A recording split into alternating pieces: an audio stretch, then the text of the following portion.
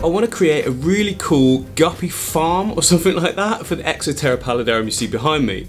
Now down the bottom there, oh, there you go, there's nothing in it at the moment, which is absolutely fine. I moved it over here and it was all full up and had something going on in there, but I didn't like it, and also I couldn't move it with it all in. So now it's here, it's empty. I want to do something really simple, just a nice rocky background, clear open sand in the foreground, and then you'll really be able to see those guppies popping against it. Proper guppies, not endless. I've got endless going on in the nano pond, but in this scape I want to have real guppies, like lots of males, lots of females, really colourful ones, and just for fun, just to see really what sort of breeds we get and colours, and it's just fun, isn't it? Guppies are always fun, they're so easy to breed. If you guys haven't bred them before, get a few females and a male, and within weeks you're going to have babies everywhere.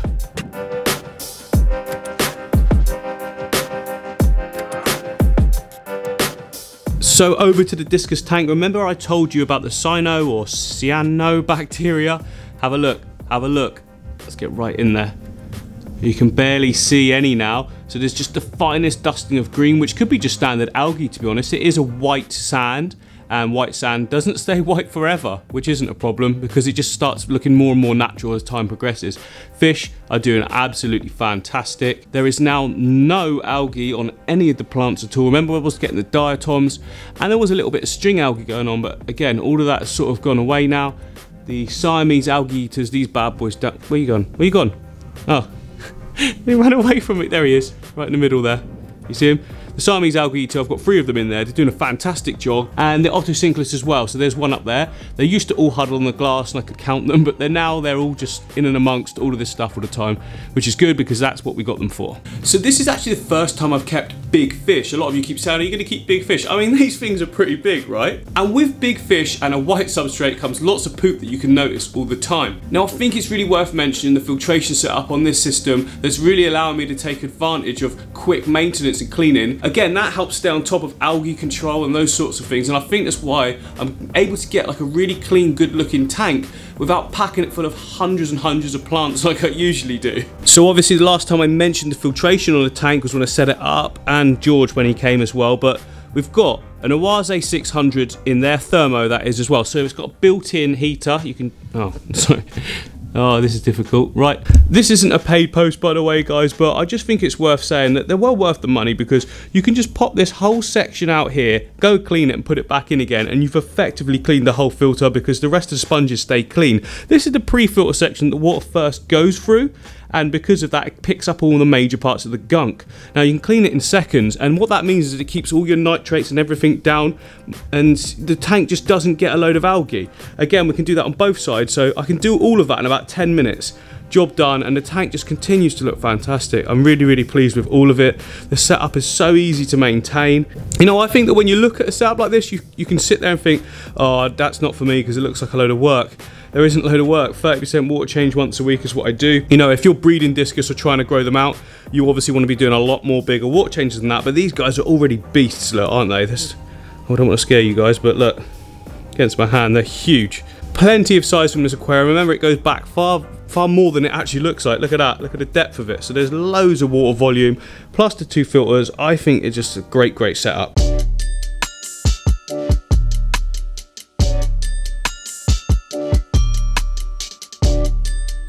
We got parcels. I've already opened this and I'm about to take it out and hold it because I'm holding the camera really awkward at the moment and I don't actually remember what I bought in these. So I am now vlogging with that new Joby. It's really nice to hold actually. Jakey, do you want to talk to everyone? You've just had chicken pox, haven't you? Yes. And now it's all cleared up, which is awesome, and you're all better. But we think Doodles has got it now.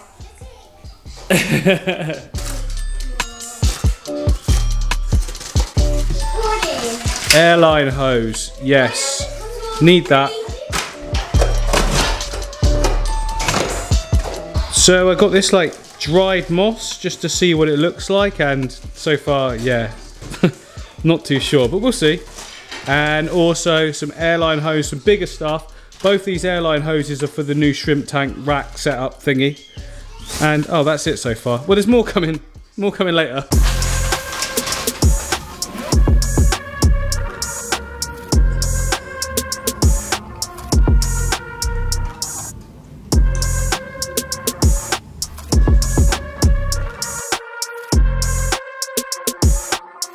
So that's everything plumbed in and ready to go on the new system. Now, I've never done anything like this before, so hopefully it works out. So yeah, all of our airline tubes are connected, 1, 2, 3, 4, 5, 6. Check valves on each and every one of them. So underneath here, you can see there's a check valve. Once you start a vacuum, which is what you'll get, which is what's gonna pull all the debris into these filters, if there's a power outage, that vacuum will continue and could actually flood the whole place and pull the water out of every single one of these tanks. The check valve basically stops the water going past that point. So if it was to go back down the tube, it would just stay there, which is, you know, it's a safety feature, something you need to put in if you're doing one of these systems for sure. They don't cost anything really, so they're well worth it. But now for the next thing, we need to get all our soil in and fill it up with water.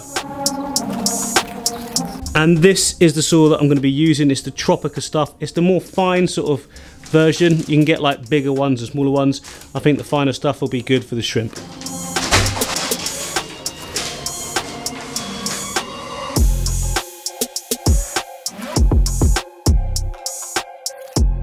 So that's the aqua soil in every tank. Look, kind of different amounts in everyone, doesn't matter. I'm just putting the aqua soil in just so I can get everything cycling, so there's some media in there. It'll probably come out again when I rescape each tank. It might not, it depends what I'm doing in that tank. But yeah, for now, that'll do.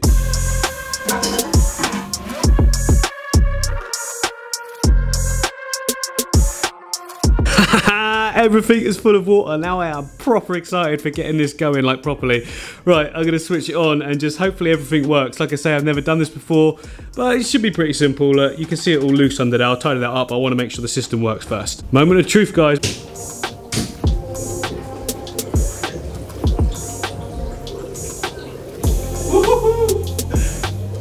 I need to turn everything down a little because it's all sort of going nuts, but we are working. I can barely hear the what's it called? The thing that makes the air. What's it called? The Bubble Maker 3000, we're calling it. The Bubble Maker 3000 is working away. Everything's working. That's loud, isn't it though? Well, not loud, but you know, I quite like the noise, I'm not gonna lie. But I need to turn them all down and get them just a trickle, because obviously we're gonna get a lot of evaporation. I might need to even put some lids on each one of these. Wouldn't hurt to be fair. We'll see how it goes, but yeah, I mean, it's a good level at the moment. It's quite a therapeutic noise as well. Oh, I'm so excited now. This means we can crack right on and just start doing so. I'm not going to rush it though. I want to order specific shrimps online. So, you know, most shrimp shops you go to, or not even shrimp shops, we don't have shrimp shops. That's really hard to say. Most sort of fish shops that you go to only have like, you know, crystal reds and cherry shrimp. So I'm not really going to be able to find tons of different types in a shop. So I'm going to have to start ordering quite a few online, wait for them to come. I can set scapes up when I know they're coming, that sort of thing. Oh my God, I'm so excited. Okay, so I've adjusted the bubbles to like that sort of level, just a sort of trickle. You can barely hear it. It's not going crazy on the surface or anything. Really liking that. I think that's absolutely perfect. Oh, so excited. Bubbles! Bubbles! Bubbles!